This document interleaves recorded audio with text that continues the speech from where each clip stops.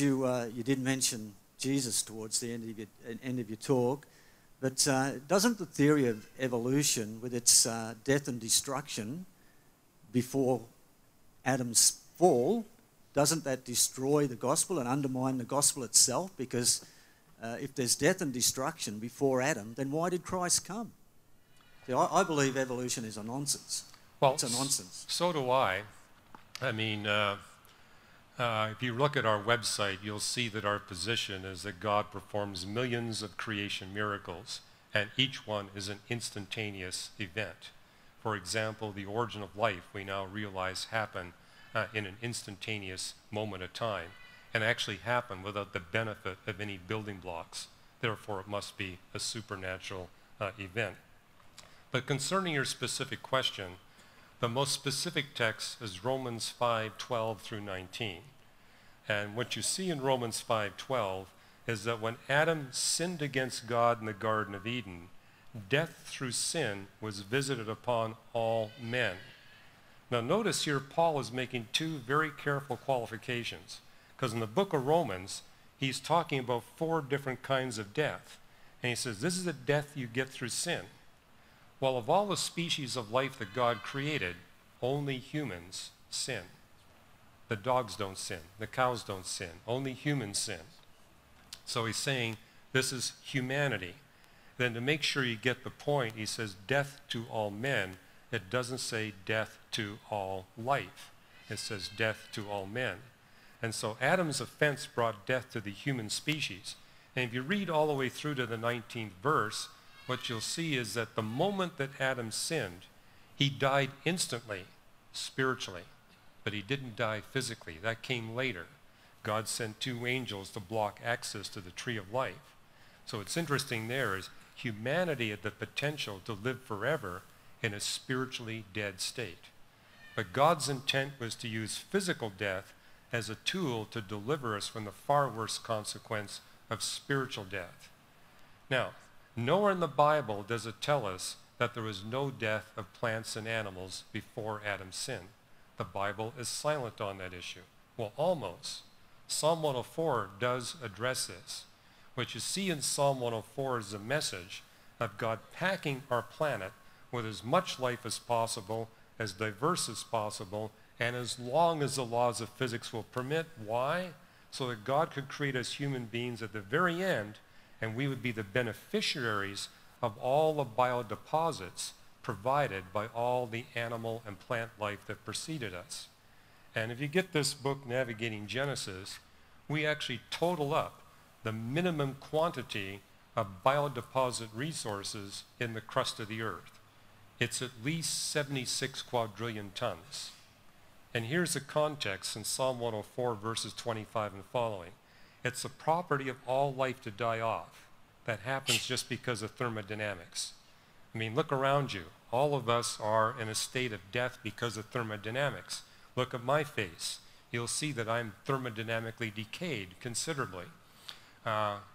And Romans 8 says the whole universe was subject to the law of decay. Everything decays.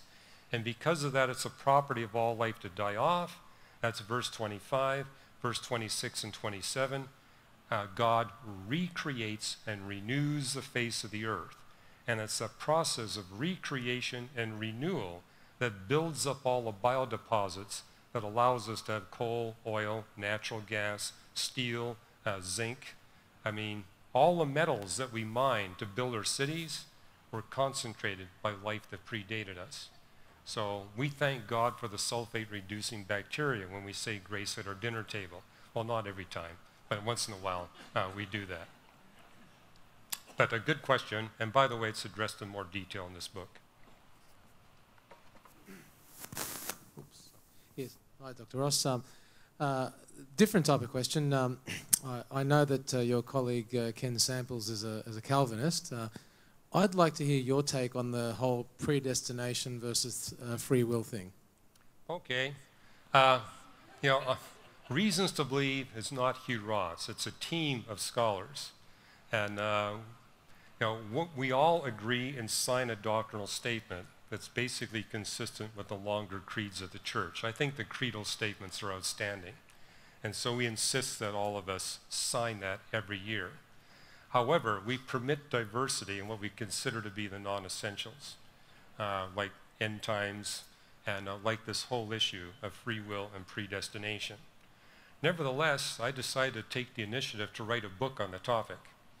And my motivation for writing the book was recognizing that in surveys we did in the Los Angeles area, 15% of people who identified themselves as non-Christians and said they couldn't consider becoming a Christian said so because of the apparent contradiction between human free will and divine predestination. So for the benefit of those 15%, I decided to write this book called Beyond the Cosmos. It's not at the back book table, but you can get it from reasons.org or through Amazon. But what I do in that book is first of all lay out the latest science that tells us this universe in which we live is not constrained by just length, width, and height. There are in fact 9 dimensions of space, 3 big ones and 6 little ones. And through the space-time theorems, we know there has to be at least the equivalent of a second dimension of time. And so what I do in the book is show you, if you got 2 dimensions of time and 9 dimensions of space, you can have human free will operating completely and divine predestination simultaneously without contradiction. But I also show you in the book why it's impossible to reconcile predestination and free will if you're trying to do it within the context of length, width, height, and time. And by the way, in the Netherlands and Belgium, they actually fought a war. There was Arminians fighting against Calvinists, and they actually shed blood over this issue. Needless, because there's 8 passages in the Bible that state that God predetermines every word, thought, and action that any human being has ever expressed from before the creation of the universe, and yet God holds us responsible for all of the decisions and actions and thoughts that we experience. There are 8 passages in the Bible that state both in the same verse. So the Holy Spirit that inspired the Bible certainly did not see these as contradictions. But you've got Arminians thinking the Calvinists are dead wrong, and Calvinists who think the Arminians are dead wrong. And if I could speak for Ken Samples' benefit, he is not a hyper-Calvinist. He realizes that people take Calvin to a great extreme, so he fully endorses the book that I wrote and the fact that we human beings are free will beings, and therefore we're responsible before God to come to grips with his offer and to use our will to receive his offer. The hyper-Calvinists basically say we don't have to do evangelism because God's already determined who's going to be saved. There's nothing we have to do. That's an abuse of the Calvinist position. It's abuse of predestination. By the way, we also have a short DVD of called Beyond the Cosmos. So if you don't want to read the book, you can get the DVD. Hugh, I got a question in regards to evolution. I think I heard through your app, you said that your research can show that there was no primordial soup to begin the evolution process. Yes. I was wondering if you could expand on that. Well, this is something I'm hoping Christians will take advantage of, is that we now have the scientific evidence that the origin of life happened on planet Earth in a geologic instant without the benefit of any prebiotic soup or prebiotic molecules. And the reason why we know that's the case is that you have every organism, every plant and animal, every bacterium has certain isotope identities. For example, all organisms prefer carbon-12 over carbon-13. They prefer nitrogen-14 over nitrogen-15 and sulfur-32 over sulfur-34. So we look at those isotopes to see if the ancient carbonaceous material in the crust of the earth was prebiotic or postbiotic. We find the postbiotic, there is no prebiotic. Nowhere on the earth do we see the signal of prebiotic molecules. And it was a Romanian physicist who explained why. He says if you have oxygen, it stops the prebiotic chemistry. I mean, that famous experiment where they put chemicals inside a flask and put a spark through it, they made sure there wasn't the tiniest amount of oxygen in the flask. They knew that would stop the whole process. And this Romanian physicist said, if you got oxygen, it eliminates the possibility of these prebiotics. But if you don't have oxygen, there's no ozone. And without the ozone, there's nothing to stop ultraviolet radiation streaming in from the sun. And at the time of the origin of life, that ultraviolet radiation was thousands of times more intense than it is today. But even today's level of intensity, if it wasn't blocked out by ozone, would stop prebiotic chemistry. So that's what's called the oxygen ultraviolet paradox. If you got oxygen, it can't happen. If you don't have oxygen, it can't happen. Either way, you lose. And by the way, that applies to the entire solar system.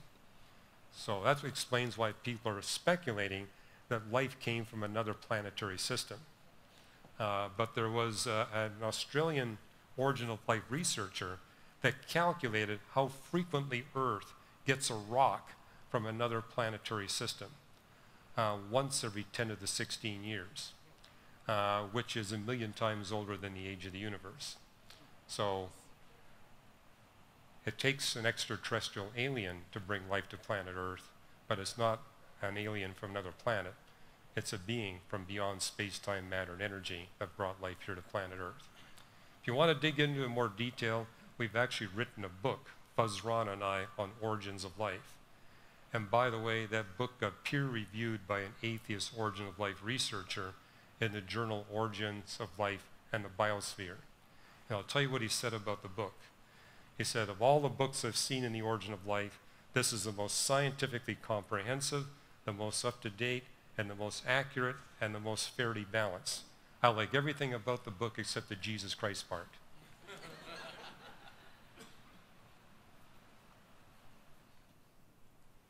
Can you just address like pre-Adam and Eve humanoid fossil record? Like, how do you see that? Well, okay, God is responsible for every life form that exists on the surface of the earth, past and present. And the message you get in Psalm 104 is every life form that God has ever created serves a purpose in equipping human beings to launch and sustain civilization and take the good news of salvation through Jesus Christ to all the people groups of the world. That includes the bipedal primates that preceded us. So for example, I made the point that Africa, where you got 12 different species of bipedal primates that precede human beings, the extinction rate when humans arrived in Africa of large-bodied bird and mammal species was only 4.5%. And therefore people there were able to launch civilization. Contrasted with Australia, the extinction rate in Australia was 94%. And with that high of an extinction rate, the Aborigines were not able to launch themselves out of the Stone Age. It took Europeans coming with the animals that they had killed off to make it all happen. I mean, the sheep here in Australia are not indigenous. They were brought from Europe and Asia. And so in that sense, even Neanderthal and Homo erectus and the Australopithecines serve a role in preparing the way for human beings in human civilization. They also provide a powerful proof against Darwinian evolution. Thanks to conservation biology, we now have experiments that show us that if a mammal has an adult body size greater than 3 kilograms, it goes extinct before it can evolve. And of course, all the bipedal primates are bigger than those 3 kilograms. And we see in these creatures where we got DNA, Neanderthals, for example, we got DNA from 20 different species. They were here for a 100,000-year period before human beings show up. During that 100,000 years, we can't measure any change in the DNA. It doesn't evolve.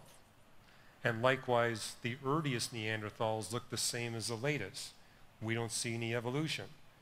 And even more dramatically, Homo erectus, which was here from 2 million years ago to 200,000 years ago, the DNA is too corrupted to be analyzed.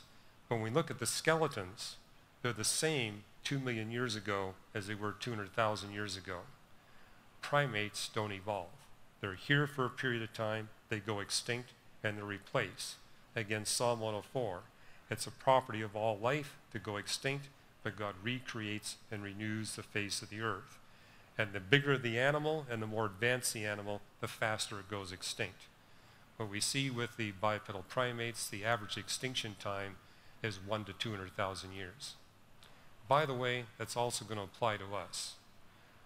We need to fulfill the Great Commission quickly, because if we don't, we'll be extinct.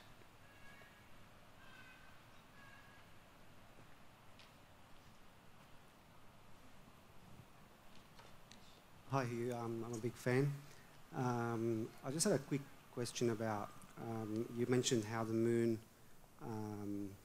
how a Mars-sized planet hit the Earth and created the moon, so on and so forth. So you say that also that scientific, like the actual probability of that happening is very slim. So I just want to know, where does God fit in that picture? Okay, very good. In fact, I just wrote an article on our website a couple of months ago on the moon forming event. And this is something that my peers have been researching now for over 30 years.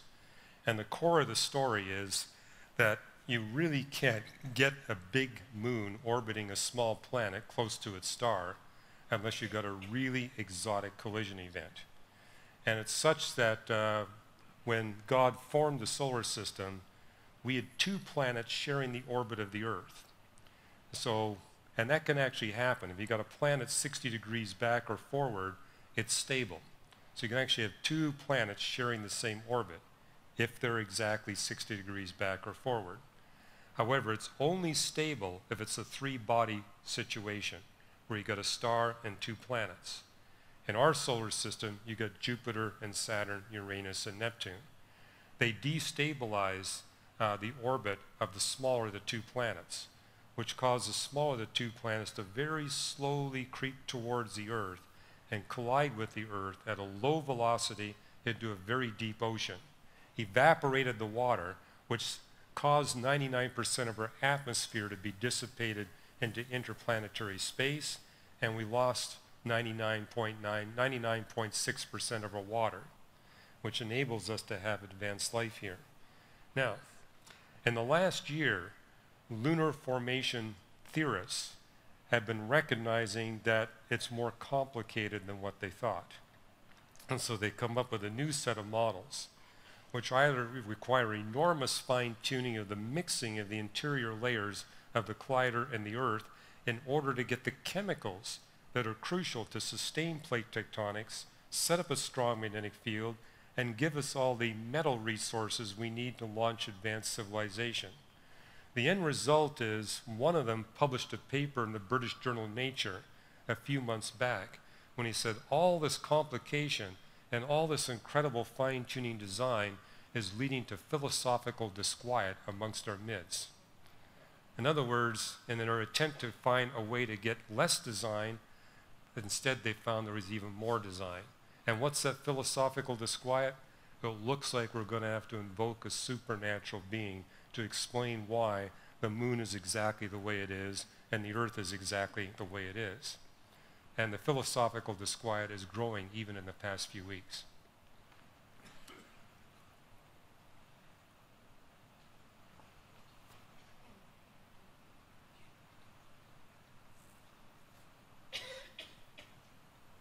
Just back again on evolution. The mechanism by which evolution is supposed to have happened is by mutation and natural selection. Right. But isn't it true that mutations are only downhill? There are no beneficial mutations? How do you answer that question? Well, there's a ratio. I mean, most mutations are neutral, where they either do no harm nor no good. But that doesn't help the Darwinian model, because it doesn't do anything. But if you look at the ratio of what are called harmful mutations to beneficial mutations, at best it's 10,000 to 1. At the other extreme, it's 10 million to 1. So you're going to get 10,000 minimum harmful mutations for every beneficial mutation. Now what that implies is, in order for a species to have any significant evolutionary change, it has to have an enormous population, have very short generation time, and a very small body size.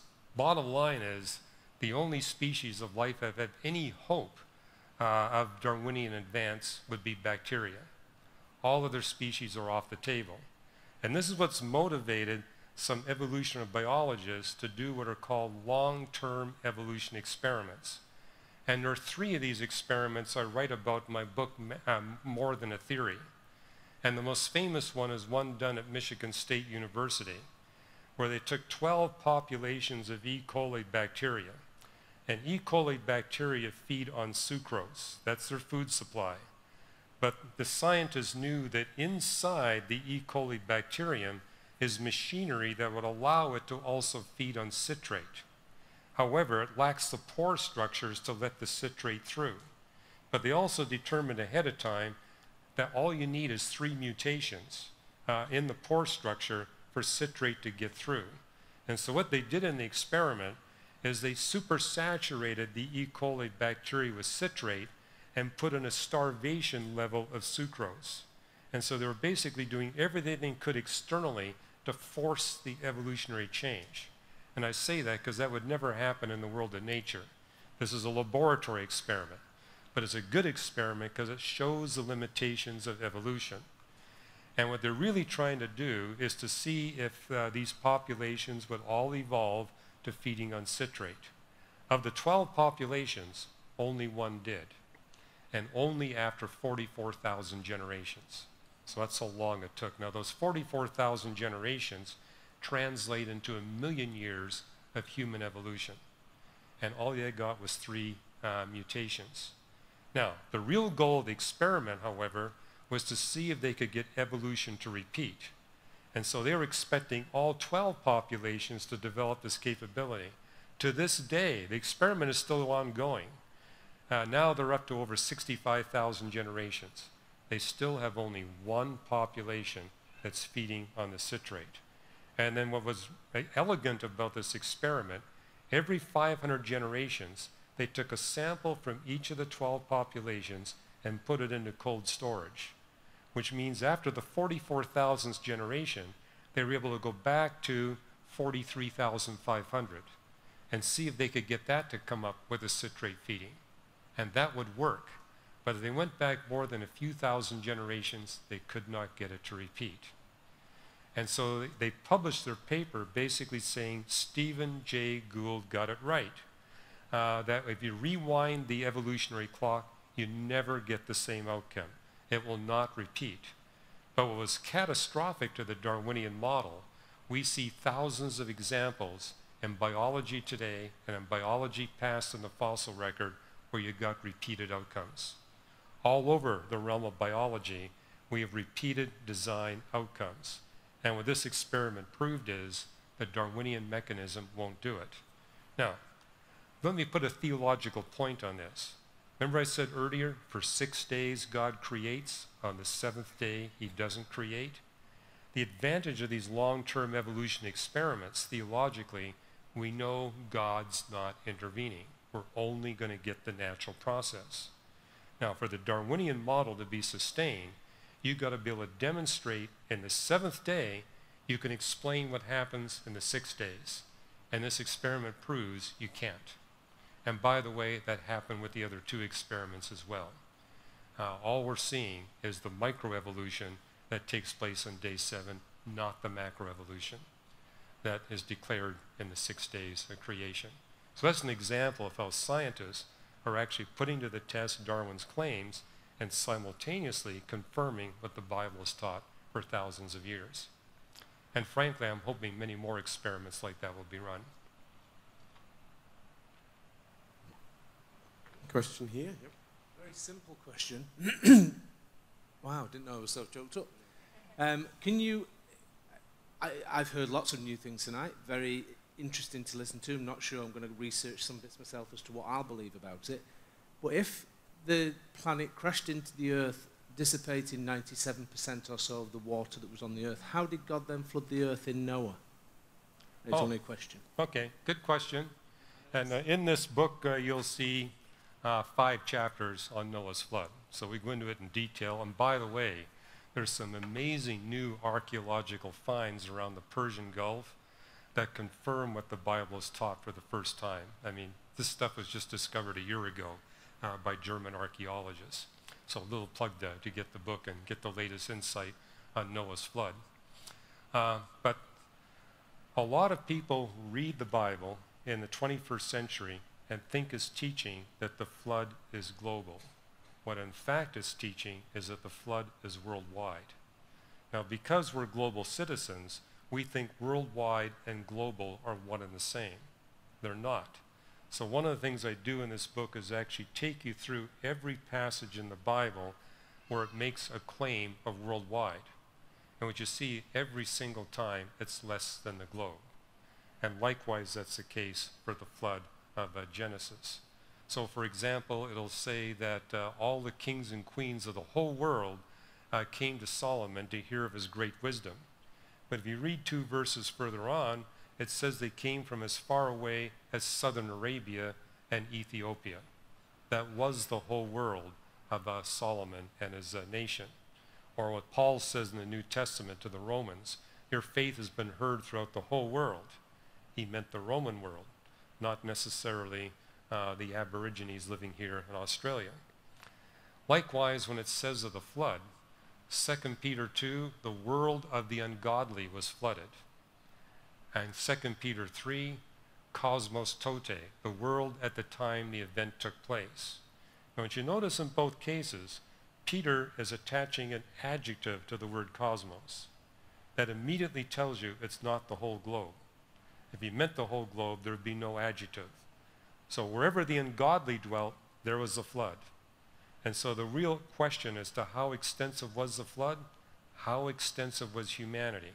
Because what you see in Genesis 7 and 8 is that all of humanity was wiped out and all the soulish animals that were associated with humanity. So in our model, there is no emperor penguins on board the ark. Humans had no contact with the emperor penguins, no need to kill them, and no need to put them on the ark. And this fits what you see in the Levitical law, that when you sin in front of a cockroach, it does not change the behavior of a cockroach. They're not soulish, so they can't be impacted by our sinful behavior, unless, of course, you step on them. But the higher animals are impacted by our sin. So you may have heard of the mean dog syndrome. Mean dogs are owned by mean people. And it's not that the dog is sinful or immoral, the dog is simply trying to bring pleasure to its vicious owner. And so vicious dogs are always owned by vicious people. And that's why it tells us in the Levitical law that if a cow has a habit of goring other creatures, the owner is to be spoken to and told to redress the behavior. If the behavior continues, the cow is to be killed and the owner along with the cow, making it clear the owner is responsible for that cow's behavior. So that's what the flood is all about in Genesis 7 and 8, where God kills off all of humanity and all of the animals impacted by the sin of humanity, except for Noah, his family, and their animals. Those are the ones that are saved. And how extensive was the flood? What we see is that God commands Adam and Eve, multiply and fill the earth, but they didn't do it. They refused to spread out over the face of the earth. God brings a flood, wipes out humanity, and he repeats the command to Noah, multiply and fill the earth. But if you read Genesis 9, the language is stronger than it is to Adam and Eve. He's basically insisting that they multiply and fill the earth. Once again, we see in Genesis 11, they don't do it. They stay in one place. And therefore, God has to step in and forcibly scatter humanity into all the continents of the earth. Now, that's documented in Genesis 10, where it talks about the nations that God sets up and spreads and scatters. Notice that's after the flood, not before the flood. And now we have DNA evidence that tells us that humanity indeed was in one locale, and then there was a very brief period of extremely aggressive migration, and then the migration stopped. And we actually can use the DNA evidence to trace the migration routes, the date of the routes, and the speed with which humans migrated along those routes. The two primary routes are the south shore of Asia and the west shore of North and South America. And it all happened within a few hundred years. So the Bible declared it first in Genesis 10, we now have DNA evidence to prove that what's in Genesis 10 indeed is accurate.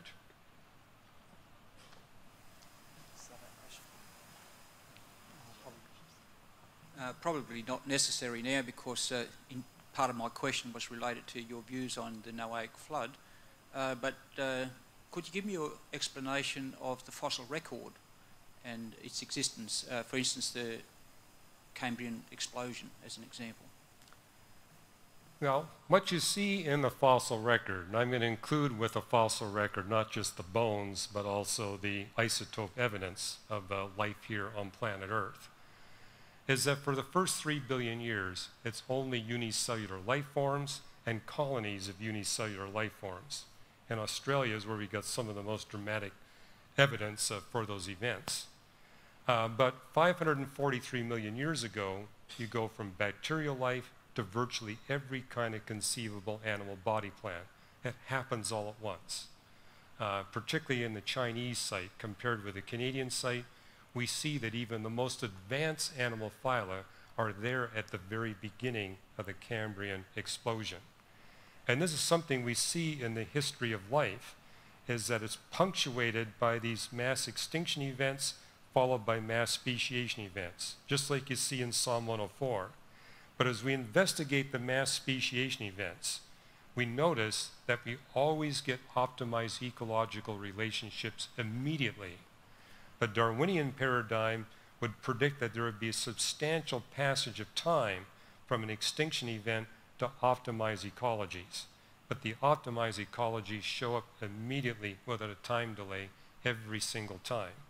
Now, as to why God would use that approach, well, it's because the physics of the solar system is changing. You know, when I engage my biology peers, what I notice is they try to explain the fossil record as if there's no change going on in the sun, the earth, the moon, or the planets. And the truth is there's rather dramatic change going on. The sun today is 15% brighter than at the time of the origin of life. The earth is rotating 5 times more slowly. The radiation environment is changed by a factor of 6. The radiation environment of the sun is changed by a factor of 1,000,000. So when you take that all into account, what you recognize is, in order to keep the earth packed with as much life as possible, as diverse and as long as possible, it's crucial you have different life at different times. Why? Because, for example, you got the sun getting brighter and brighter. Now, in order to keep life optimal and superabundant on the surface of the earth, it's crucial that that life adjusts the greenhouse gases in the atmosphere downward as the sun gets progressively brighter and brighter. And so what the Creator does is he steps in and removes life that is not as efficient as pulling out greenhouse gases with life forms that are. That explains, for example, why vascular plants show up so late. Vascular plants hasten the erosion of silicate continental land masses by a factor of 2 to 4 times. And what that does is dramatically pull more greenhouse gases out of the atmosphere. So as the sun gets brighter, the temperature of the surface of the earth remains ideal for life. And my peers in astronomy have actually calculated how frequently you would need a mass extinction event followed immediately by a mass speciation event in order to keep things ideal on the surface of the earth. The answer is once every 25 to 27 million years. What does the fossil record tell us? Well, about once every 27 million years. So the two actually fit. But again, only a mind knows what life to take away and what new life to replace it. A mindless process would very quickly get out of sync and the planet becomes permanently sterile. So it's one of the more dramatic evidences that you need an intelligent supernatural agency to ensure you got the right life on the planet at the right time throughout the entire history of life. Incidentally, that's going to be the subject of my next book. There's a lot of debate about global warming and its repercussions. Global warming, yes. And its repercussions. What are your views on that? Okay, global warming. At the back there, you'll see the book Hidden Treasures in the Book of Job. And what I point out there is in Genesis 1, It ends with a single sentence where God puts Adam and Eve, and through them all of humanity, in charge of the planet to manage its resources for the benefit of all life. It's just one sentence. The reason why Moses could get away with a single sentence is in the book of Job, which predates the content of Moses' books by about 500 or 600 years. Job had already explained how to take care of the planet for the benefit of all life. Job 37, 38, and 39 is God's creation care manual. But the main theme of that manual is that when we humans face a crisis in managing the planet for the benefit of all life, God already has designed the earth and its life. So when we face that kind of a crisis, he's provided a solution that's optimally ethical and at the same time optimally economic. Now, what's making the global warming issue so controversial is you've got one group of politicians saying we need to make draconian economic sacrifices in order to make sure the planet doesn't get too warm. And you've got another set of politicians saying, wait a minute, that those draconian economic sacrifices are going to cause great suffering. And we need to do what's economically beneficial. And so they begin to say, maybe this global warming isn't what people claim it is. It's politically charged. But what if we can provide solutions that are optimally ethical and at the same time boost the economy? And so what I described, number one, in terms of global warming, I can tell you there's no doubt that the planet is warming. And it's warmed many times in the past. Our planet goes through warming and cooling cycles.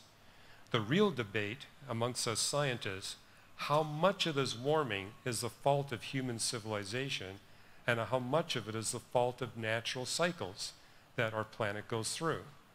And unfortunately, the answer is not very unambiguous. The human input is somewhere between 20 and 80% of the total. So we got really big error bars on who's at fault here. But there's no doubt that global warming is happening.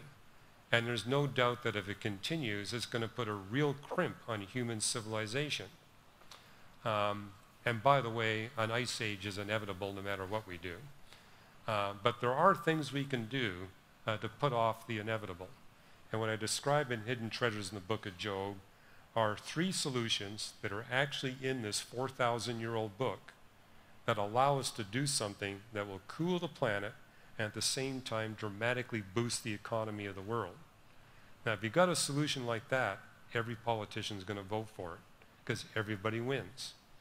But I use that as a general case that for every ecological problem we face, there are those win-win solutions. Why? Because God designed the planet so that we humans would not be stuck with a choice between ethics and economics. So one has to do with whales, one has to do with ostriches, and one has to do with reversing the rainfall patterns that we have abused over the last several hundred years. But it's in the book at the back there. Yes. Who's next? Dr. Ross, I wonder if you would explain your understanding of the 7 days of creation. Yeah. The Hebrew word used for day in Genesis 1 is the word yom. Notice, too, this debate over how long these creation days are is basically an English language debate. When I speak in other countries where they speak different languages, this isn't a big deal. It is in English. And the reason why is that you're taking Hebrew, which has only 3,000 words, if you don't count the names of cities and people, and translating it into a language that's got 4 million words. And so, for example, in English, we have over a dozen words for a long period of time. In biblical Hebrew, you only have one. It's the word yom, that's translated day. And because the Hebrew vocabulary is so tiny, virtually every Hebrew noun has multiple literal definitions. So the word that you see for earth in Genesis 1, 5 different literal definitions.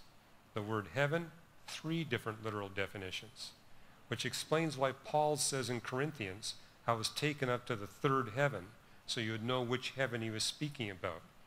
The word yom translated day, 4 different literal definitions. It can mean part of the daylight hours, like from noon to 3 p.m. It can mean all of the daylight hours. It can mean a 24-hour rotation period or a long but finite period of time. And once again, yom is the only biblical Hebrew word that can mean a long period of time. Now, the position we adopted reasons to believe is that Genesis 1 is declaring that God created in 6 consecutive long periods of time. And therefore there's no contradiction between the book of nature and the book of Scripture. And some of the reasons we take that position, you heard me tonight, there's no evening and morning for the 7th day.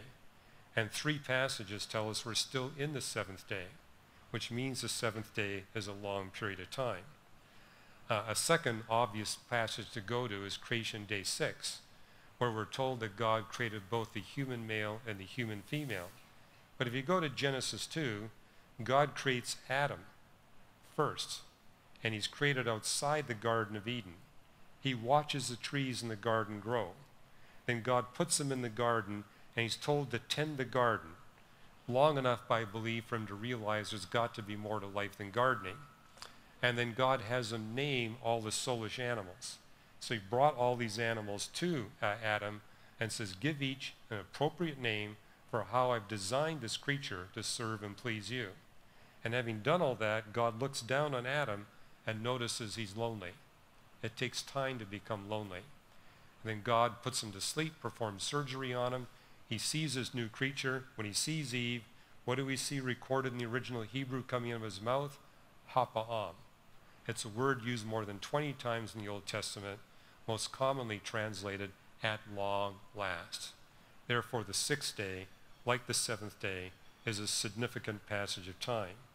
And the grammatical structure would tell you all the days would be, therefore, long periods of time. And by the way, the events previous to the creation, day 1, are indeterminate. There's nothing in the Hebrew that would put a limit on how much time goes on between the creation of the universe and the beginning of creation, day 1.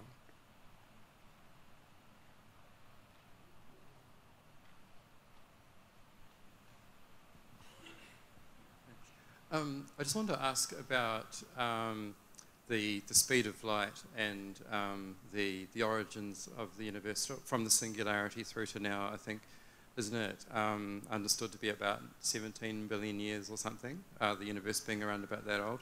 And I think I remember reading about 20 years ago something about a theory that the speed of light could change, but right. It sounds from what you've been saying that that's not biblical. So could you just comment on...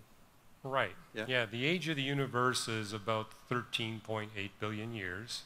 And it's right here in Australia that a gentleman by the name of Trevor Norman came up with the idea that maybe the universe is only thousands of years old. And the way he speculated was, well, what if the velocity of light for Adam were 1 million times faster than it is today? Then the light from distant stars and galaxies, which is a huge problem for the young Earth paradigm, could get here quickly rather than slowly. Well, we have measurements in astronomy that tell us the velocity of light is the same at distant galaxies as it is here on the Earth. And it's the same to like 13 places the decimal. So it's very precisely determined. I mean, there's certain spectral lines that split, and the degree of splitting tells you the velocity of light. And we see the same degree of splitting everywhere we look in the universe. But I found that no matter where I speak, all audiences know the equation E equals mc squared. Okay, C is the velocity of light, and E is energy. So if indeed Trevor Norman is right, and the velocity of light was 1 million times faster for Adam than it is for us today, so that light could get here that much faster, that would make the heat output of the sun 1 trillion times hotter. If it's 1 trillion times hotter, Adam would have been incinerated, along with the rest of planet Earth. And clearly that didn't happen. And bottom line, it's part of what we astronomers call the anthropic principle, that the velocity of light has a fine-tuned velocity to make life possible. Change it, even in the very slightest, at any time in the history of the universe, it rules out the possible existence of life. So the fact that you're sitting there proves there's never been a change in the velocity of light. And it comports well with the Bible, which says in Jeremiah 33:25, the laws that govern the heavens and the earth don't change. The velocity of light is one of those laws and constants. It doesn't change.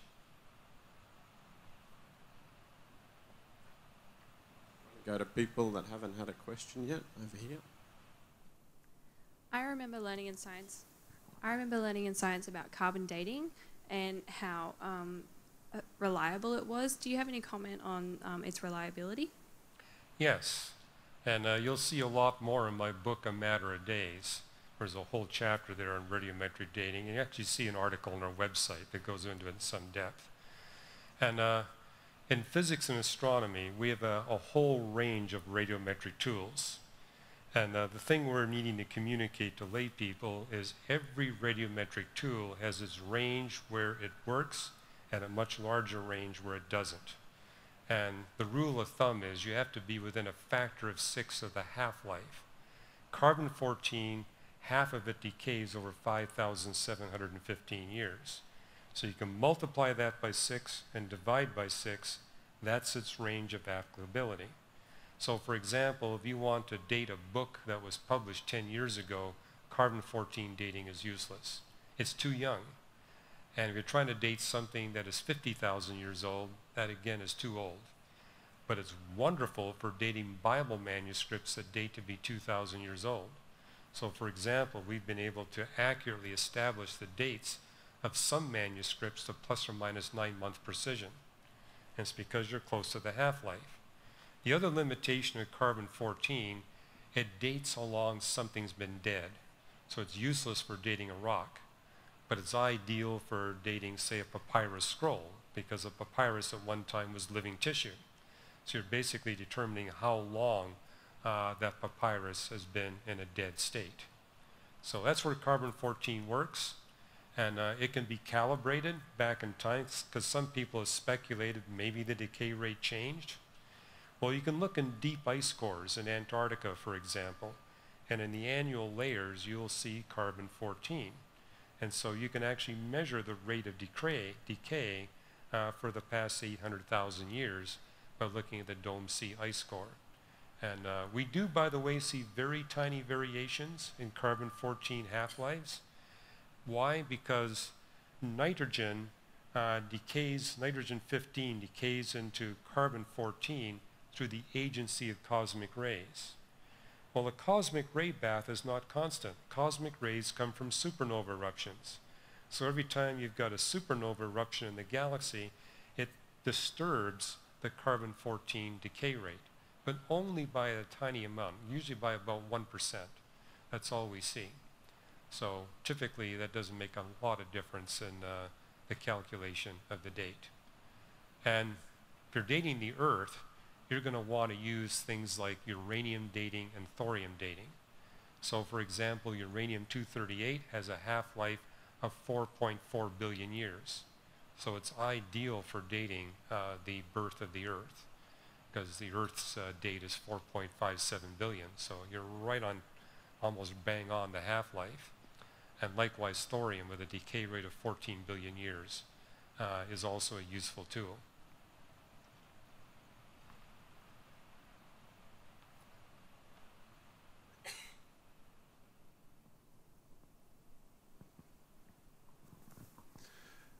What's been the reaction to your solutions in your book for global warming? For what? Global warming. You said you had. Yeah, well, the book has only been out for a year and a half, but we've gotten a very good reception, particularly from secular scientists, because they've been under a lot of pressure to deny global warming. And it's like, okay, if we can take the economic issue out of it, then this is something that people can rationally look at without bias. So yeah, we've gotten a very good reaction. And it's actually leading to some interesting discussions too, because if you look at the ice core data, you basically see a 100,000-year cycle of warming and cooling. And it looks like this. The temperature will spike up from an ice age, hit a peak that's about 3 degrees centigrade warmer than where we are right now. But when it hits that peak, you get a rapid drop in temperature and you get an ice age. And it's such that the ice age typically lasts 90,000 years and you get a 10,000 year warm interglacial. But if we look at all the previous ice ages, the warm interglacial has looked like this. We're living in the only warm interglacial where the temperature spiked up, leveled off for 9,000 years at 3 degrees below the maximum level, and has stayed there. And because of that, we've been able to launch and sustain global high technology civilization. It's the ideal temperature, but in the past million years, in fact, in the past 4 million years, we've never seen what we call this warm spring, where it stops just short of the maximum and stays there for an extended period of time. And my colleagues are trying to figure out why. We don't know the answer, but this is the only time in the history of the Earth that we can see that there's been what we call this long, steady springtime condition for the Earth. But one thing is, it's exactly what you need to explain civilization. Dr. Ross, I think the question too was, have any of your solutions been accepted in the scientific community? So pushing into the solutions. Oh, well, the solutions we recommend in the book are, for example, it'd be a really good idea to shrink the Sahara Desert to 1/10 of what it is now. During the days of the Roman Empire, the Sahara Desert was only 10% of its size. And we know how it got that big, and we know how to reverse it. And if we were to do that, there would be a big food supply in Africa that Africa currently doesn't have. It would provide an economic source of income for those nations, and it would soak up huge quantities of greenhouse gases. So it's an example of a win-win-win. And how have my colleagues who are not Christians looked at that? It's a no-brainer. Let's do it. Although they think my idea might be a little bit radical, because I basically said if we're going to motivate the sub-Saharan African peoples to work with us to replant the Sahara Desert, we're going to have to give them all the petroleum they want free of charge. And rather they would have them pay for that petroleum rather than get it free of charge. But my whole point is, even if you got to give it to them free of charge, it's worth doing. And if we don't give them some free fuel, they're going to keep stripping the land of grasses in order to have cooking fuel. We need to provide them with a cooking fuel resource that's going to be cheaper and more convenient than what they're already using, because that's what's causing the Sahara Desert to get bigger. And frankly, I think the shrinking of the Gobi Desert might come first. That's 4 times bigger than it was 2,000 years ago. And the reason why I think that might come first is that the Gobi Desert a few years ago invaded the suburbs of Beijing. And so it's gotten the attention of the Communist Party leaders there that this is a serious problem. And they may have more motivation to do something about it. We'll see.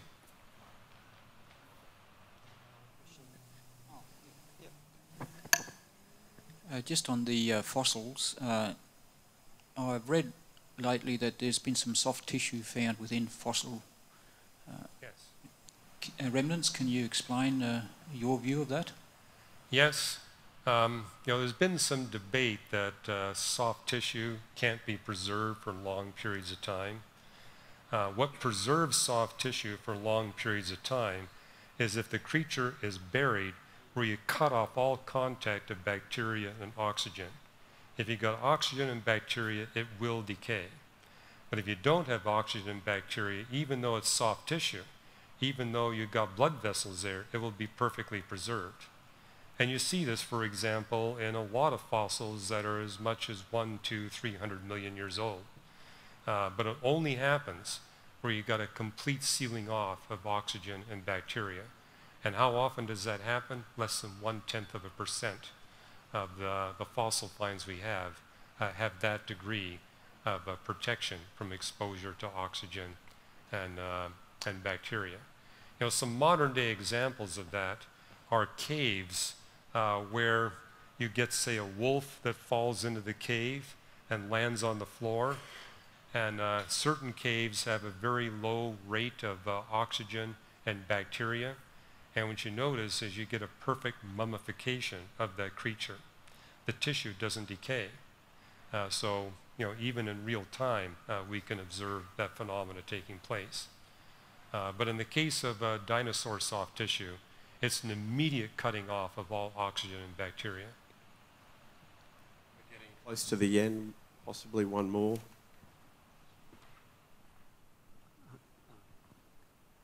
Huge fan. One more question just regarding how, like I was brought up to believe like the 6,000, 10,000 year old, and I was very confused by it. So when you came across, and I really visualized it and understand it, but obviously they got that 6,000 to 10,000 years from the genealogies in Deuteronomy and of Jesus and stuff. Right. So how does that fit? Okay, the genealogies. Yeah, that too is covered in the Navigating Genesis book, but if you really want to get the detailed scoop on it, the Hebrew scholar Walt Kaiser has done probably the most extensive biblical research on the genealogies. And I was actually involved with him in a couple of TV programs on this.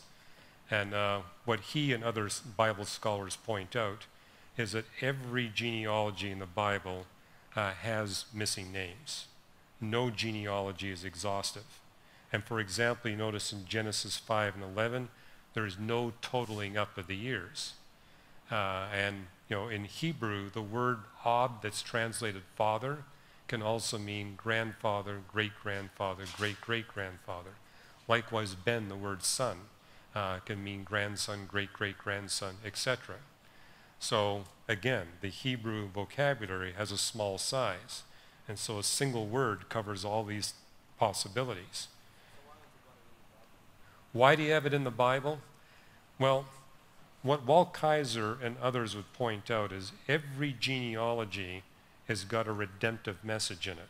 So for example, some genealogies will choose to highlight the women as opposed to the men, making the point that redemption is not just for men, it's for women too. And other genealogies will highlight the Gentiles as opposed to the Jews, making the point again, the gospel is for both Jews and Gentiles. And also in particularly the Old Testament genealogies, they like regular patterns. So, and you actually see this in one of the New Testament genealogies where it records the genealogy from Jesus back to Adam. And it puts it in 3 sets of 14 generations. Well, if you compare it with the genealogies and chronicles, it's clear that they're giving you that what they consider to be the 14 key people in each segment. And what you see in Genesis 5 and 11 is that each genealogy has 10 names. And so it's kind of giving you the 10 key figures for the theological point that's being made in those early chapters of Genesis. And so, I remember talking to my sons about the genealogies, and I said, what could be more boring than all these lists of begats? I said, wait a minute, this is in the Bible for a reason. It's not just a list of names. Let's actually look at what it says around the genealogy to see the theology that's being communicated there in the genealogy. But for example, we see in Luke 3, 11 names for the Genesis 5 genealogy. So that by itself establishes that there are names that are left out.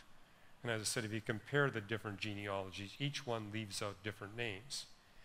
But really what you got going on in Genesis 5, for example, it mentions those individuals that are in the patriarchal line that lead to Jesus. And these are the individuals that live a long time, except for Enoch, who did not die. God took him while he was still alive. Even so, he lived more than 300 years.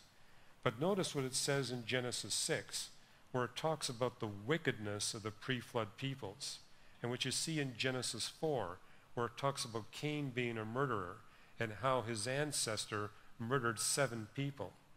And so the point there is, these are the exceptions that lived to be 800 or 900 years of age. The vast majority of people were being killed by their fellow man. In fact, you'll see in the Navigating Genesis book, we actually calculate for you what the murder rate was in the days before the flood. It was over 95%. 95% of all people that were born were ending their life by being killed by their fellow man. In fact, we argue that the average lifespan in the human species today is longer than the average lifespan in the days before the flood. Yes, you got Methuselah living to be 967 years. He's the exception. The norm is people being killed in their 20s and 30s because of the wickedness of their fellow man. And if God hadn't intervened with a flood, humanity would have gone extinct. Humanity was on the verge of extinction in the days before the flood. And so the flood in that context is an act of mercy by the Creator to save the human species from self-extinction.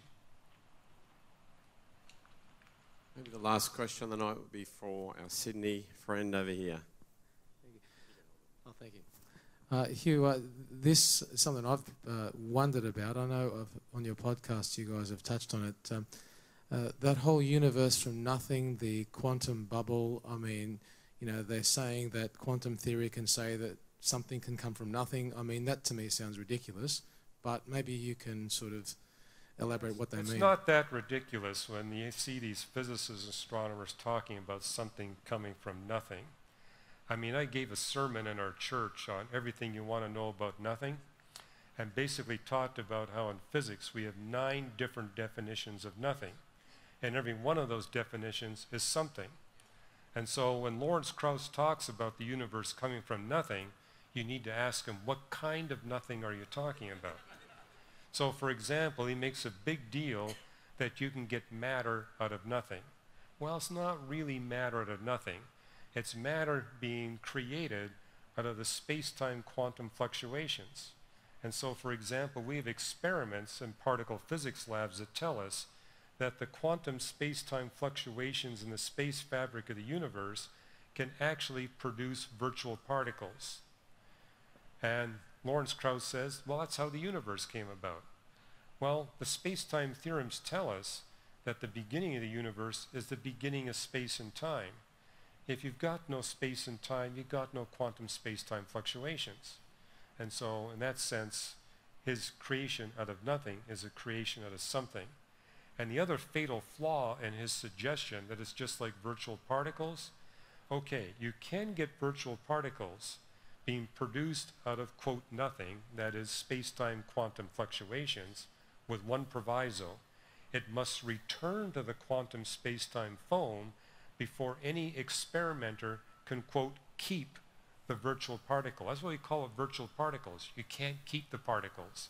They go back into this quantum space-time foam so quickly you can't capture the particle.